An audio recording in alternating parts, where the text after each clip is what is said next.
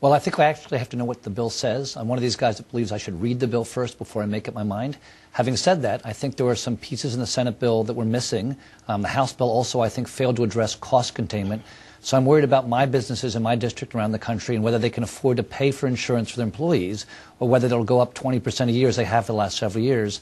If the House and the Senate can't work out cost containment, I don't see how I could support a bill that doesn't help our business community and create more jobs.